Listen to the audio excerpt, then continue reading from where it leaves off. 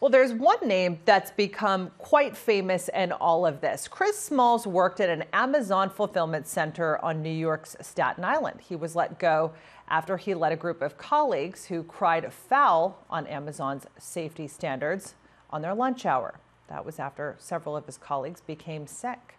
Smalls has united with other companies for May Day protests to call for better protections for frontline workers. And here to give us more details on his efforts, Chris joins us now live from New Jersey. Chris, a lot of consumers like myself have bought into the convenience of Amazon, and many others have used it even more during this pandemic. Are your demands realistic relative to keeping the company open, given how critical these deliveries are for many families who are on lockdown at home? Yeah, absolutely. We got to think about what we're dealing with right now. It's a life or death situation, something we never dealt with before. It's unprecedented at this time. What I stood up for is the protection of the communities and our families. If we're sick and we're carriers of this virus, we are delivering this to your doorstep. We're not essential if we're doing that. So, what I stood up for is for us to save humanity. There's 600,000 employees nationwide, 800,000 employees worldwide. God forbid we're carriers of COVID-19. We could be asymptomatic. This virus spreads to 2.5 people. The type of operations that we do, the virus does live on cardboard for a number of days. So imagine being a customer, a consumer, having this delivered to your doorstep. Do you have a message for consumers in all of this?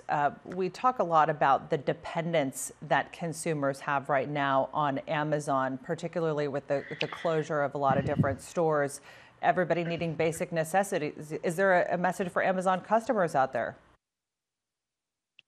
Yeah, Amazon's a fairly new company. It evolved into what it is today. It wasn't always around. When I grew up as a kid, I went to the grocery stores. The grocery stores are still here. The mom and pop stores are still here in our communities. We can support them. I understand there's a lot of senior citizens and elderly that may need things delivered to them, but there's still other options out there that still exist. Why do we have to give it to a company that doesn't care about their employees or their health or their well-being? Support those that do. There's other ways to give essential items to people that are disabled or elder. I would have no problem volunteering my services if I was paid on leave. But this company don't offer that option. They offer us unpaid time. Um, they didn't protect us with no PPE during the entire month of March, and now you have hundreds of people that contracted this virus with this workforce, and even people that have passed away. That's a shame that we have people that have died just by going to work. So, what I say to a consumer, the way you can support us, stop supporting these companies until they protect their employees. We're doing this for the communities and our families. Chris, there was an internal memo that was circulated, published by Vice News, that said that apparently they were happy to let you be the face of this, that you're neither smart nor articulate. And a month later, you are still out there protesting. Is there anything that you want to say to that PR team? Well, yeah, they wanted to make me the face of the whole union organization, and guess what? Here I am today.